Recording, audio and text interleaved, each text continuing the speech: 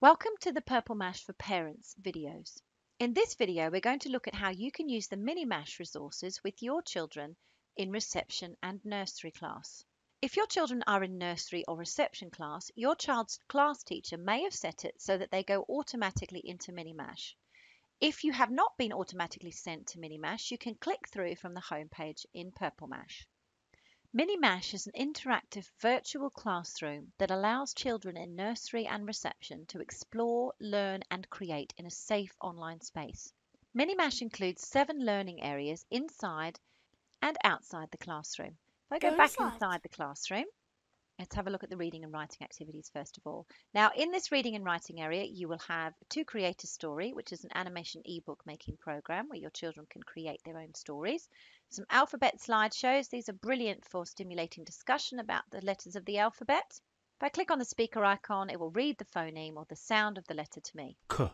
And then there are some words that also start with the letter. I then have paint projects, jigsaw puzzles, pairs puzzles, and some phonics resources for phase 2 and phase 3, which are the phases in phonics that children in reception will be learning. Let's go back to the alphabet paint projects and choose a letter of the alphabet. There's a little video there showing how the letter P is constructed, and then your children can use the pens on the left-hand side to have a go at colouring in the letter P.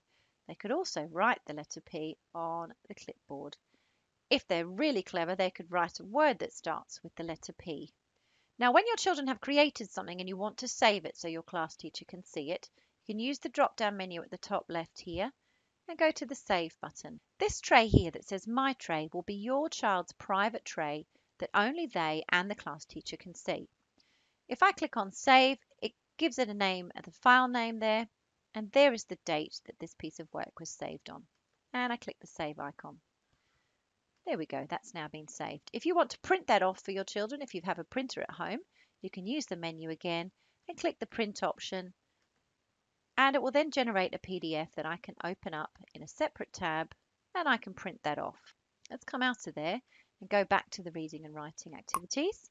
Let's have a look at one of the jigsaw puzzles. The children can put these puzzles together. If they're not sure what the picture should look like, they can click on this button at the top here next to the exit button, and it will give me an idea of where the pieces need to go. Let's have a quick look at the numbers and counting activity. I have a pictograph tool here. I have a number paint projects, some Math City activities, and some measuring activities. Let's go back to the number paint projects. I can choose one of the numbers here. I'm going to choose 8 and see if I can colour in my 8. Again, I can use my drop-down menu to save into my tray. Let's have a look at these activities in Math City. Math City is a virtual city that the children can go into different areas and explore different mathematical concepts. In this one here, you have a video of a gentleman talking about his job as a taxi driver, and then a video of children role-playing using different vehicles in their playground. And then you have 4 different activities that explore pattern, number, and size. If you're not sure what to do with these activities, click on the question mark at the top there, and it will guide you through the videos on how to use these different activities. Each of these activities has 3 different levels that get slightly more complicated as you move through the levels. There are also some activities here on measuring, finding the shortest, tallest, longest, etc. Have a look at the games. This is a selection of jigsaw puzzles and pairs games with different images on them. Let's explore Simple City now. Simple City is a brilliant area within Mini Mash where the children can explore 10 different areas in this virtual city. Let's go to the doctors, for example. Here is a video of a doctor talking about her day, and again children role-playing doctors in the home corner of their classroom. And then there are 2 activities here, a slightly lower level and a slightly higher level activity, where the children can drag and drop some people into the doctor's surgery to make a little scene. I can also use the letters at the top here to spell some words. There are lots of other areas in Simple City that your children can go and visit. The cafe, the recycling station. The idea is that the children have lots of fun but are learning at the same time.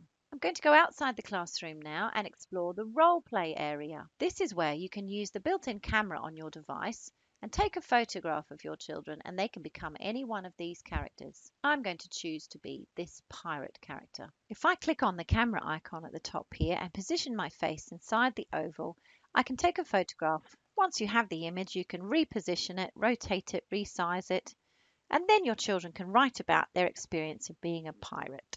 If they're not quite ready to write by themselves just yet, you could act as their scribe. They could use the built-in microphone on your device to speak about their experience of being a pirate. Let's have a look now at the drawing and painting options. You have two options here, to paint a picture or paint projects. The paint projects are a selection of activities your children can use the textured pens to draw their own animals and creatures or Easter eggs, all sorts of things. I'm going to draw a mini beast.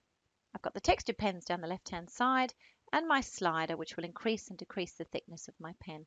Let's draw a quick mini beast here and save that in my tray.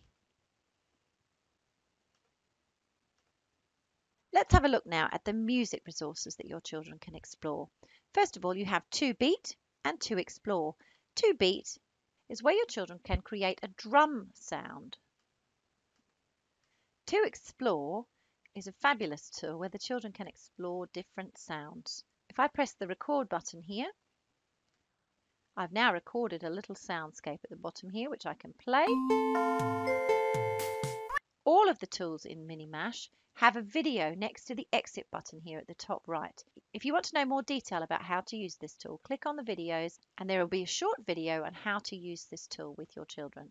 Now, along with the 7 learning categories inside and outside the classroom in Minimash, your class teacher may have also added some topics pins based on what your children are meant to be studying this half term. Your class teacher can add up to 5 topics pins. And if you click on the drop down pin there, you'll see the different options that your teacher has added. Let's have a look at some of these activities about the seaside. The seaside topic resources include slideshows. There are also 4-piece and 6-piece jigsaw puzzles and a 4-pair and 8-pair card games. Some paint projects related to the seaside and further activities here that your children can use to create a beach scene, for example. If you want to see all of the work that your children have saved into their trays, you can go to the trays area here inside the classroom, click on your child's tray, and you'll see all of the work that your children have saved. If your class teacher has added a comment to the piece of work, it will appear at the bottom here in the comments section. I hope you enjoy using Minimash with your little learners. It's been designed for your children in reception and nursery to learn and have fun at the same time.